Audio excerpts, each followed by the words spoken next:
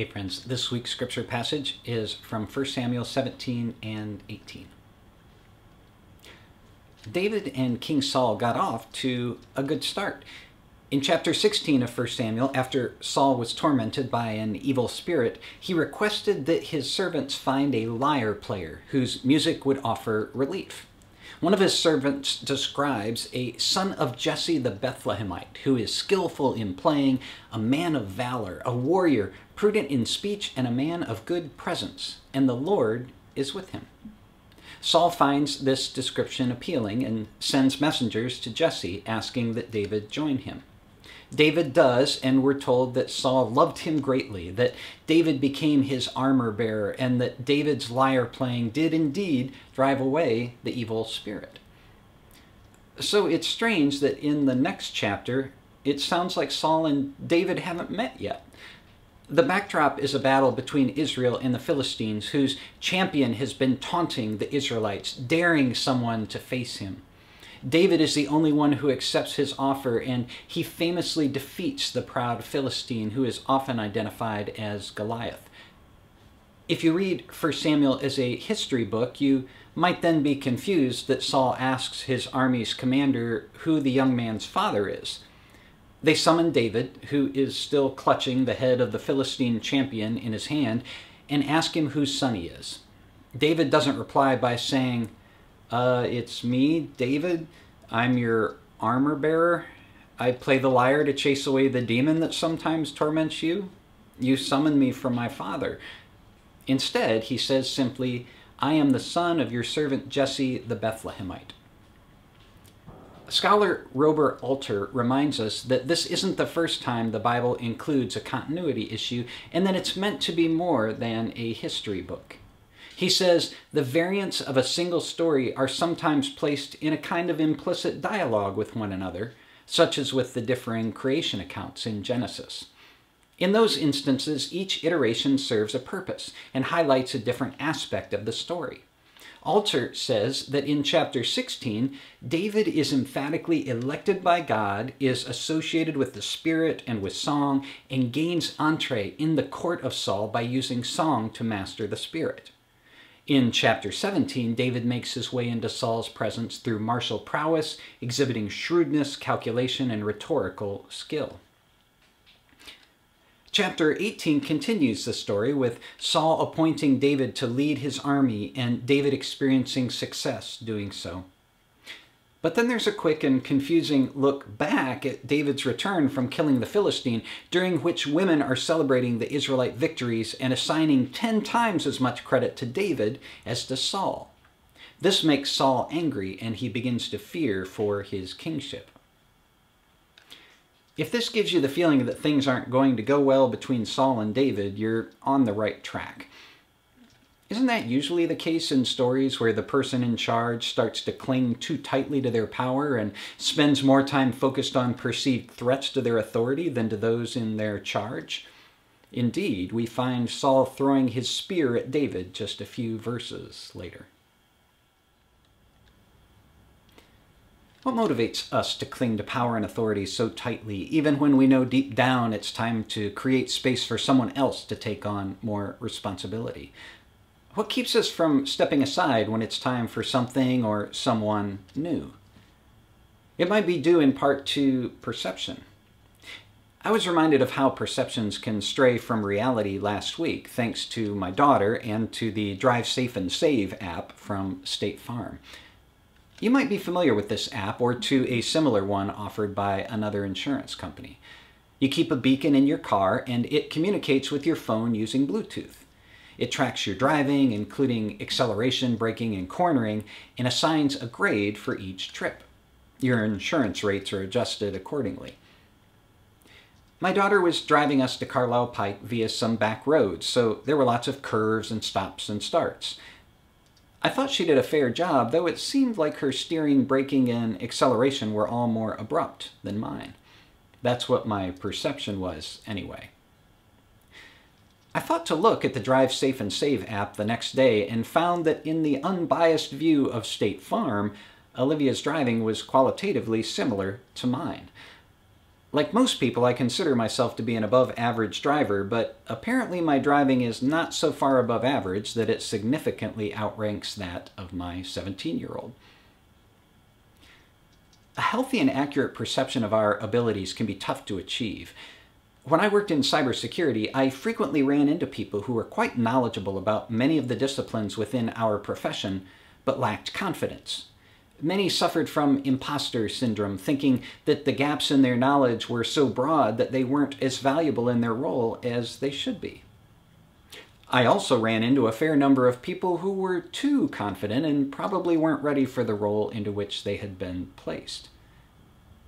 I had the privilege of leading a team of cybersecurity professionals for several years, and as I aged, I often wondered when it would be time to step aside and let one of the many talented younger people on the team take over.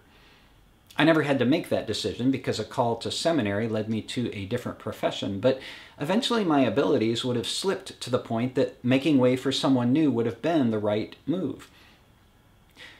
Sadly, many do not step aside when faced with such a scenario. Those in positions of authority choose not to step aside because their perception tells them they are still the best ones for the job, because they are too accustomed to the privilege their position affords, or because they simply can't envision someone else in the role.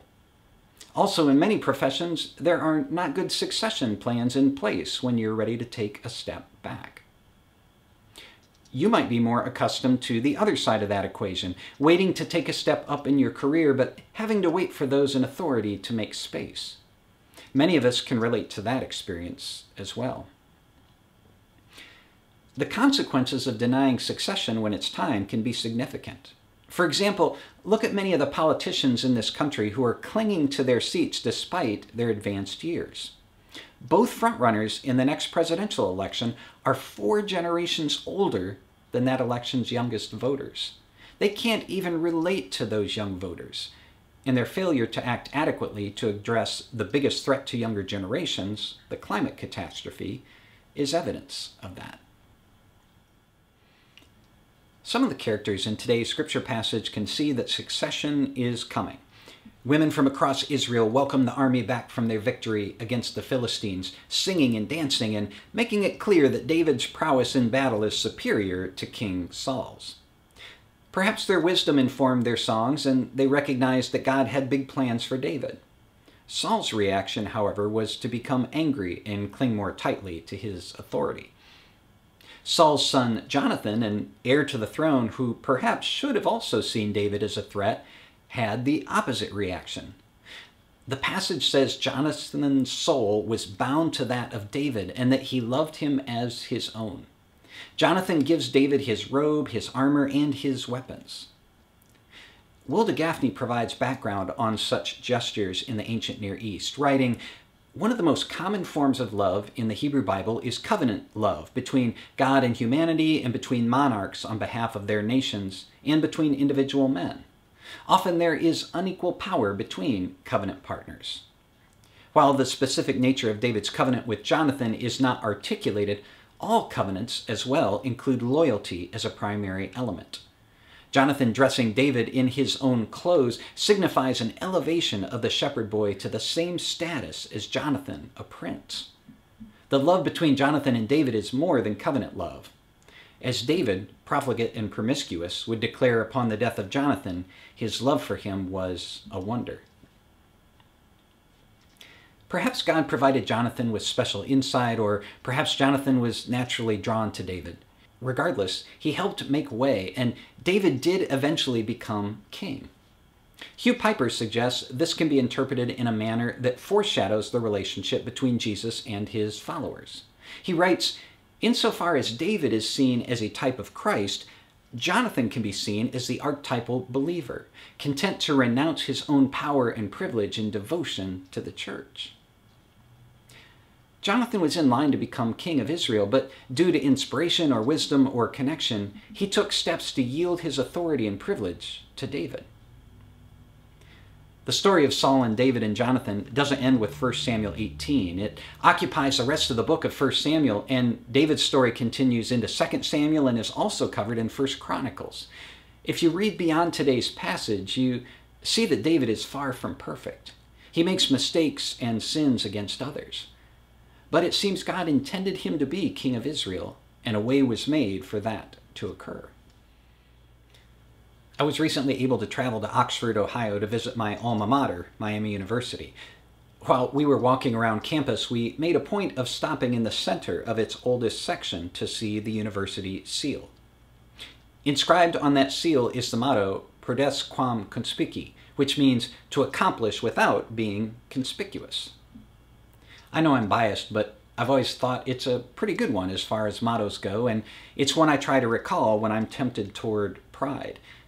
It reminds me that when you're in a position of privilege or authority, it's usually better to defer credit for achievements, or at least to accept it collectively. Achievements often speak for themselves. How might things have gone differently for Paul if he hadn't become enraged at the singing of the women who were celebrating David's victory, and if he hadn't become jealous and paranoid?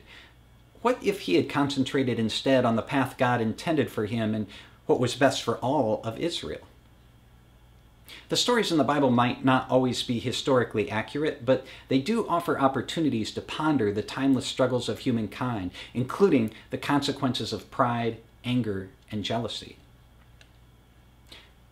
When is it time for us to make way? When is the way ours to claim? For those in positions of authority or privilege, how do we prepare a way forward for those who come next? How do we act as mentors or advisors, recognizing that mistakes and imperfections will occur just as they did when we were learning? For those who are ready to step into leadership roles, how do you know how to proceed and who to trust to advise you on your path? When is it time to bypass those who refuse to make way? Some from younger generations who are seeing their future scorched by fossil fuels are tired of waiting. They see elders clinging to power and authority, failing to make meaningful change that might help mitigate the climate catastrophe, so they are mobilizing. Climate Defiance, a group comprised mainly of young people, has spoken truth to power by carrying out nonviolent direct actions such as confronting the Vice President, Commerce Secretary, and Deputy National Climate Advisor, interrupting the Congressional Women's Softball game, and disrupting the White House Correspondents' Dinner. They know that those from their generation will suffer the effects of climate change to a much greater extent than those from older generations, and they are willing to sacrifice for the greater good. When have you found yourself in a position like Saul's, having to struggle with jealousy and pride and the temptation to cling to power? When have you found yourself in a position like David's, where you had to proceed forward cautiously due to the perceived threat you posed to someone in authority? When have you been in a position like Jonathan's, when you recognized it was time to make way for someone else, even when it meant giving up some of your own privilege or voice? 3,000 years ago, our spiritual ancestors were wrestling with issues around pride, power, and jealousy, and we're still struggling with them today. If we choose to, we can learn from the missteps and successes of our elders as we discern a way forward for ourselves, and as we make way for future generations. Thanks be to God. Amen. Thank you for joining me for this week's reflection. While you're here, please click subscribe and also check us out on Facebook or Instagram. We're Intertwined FC.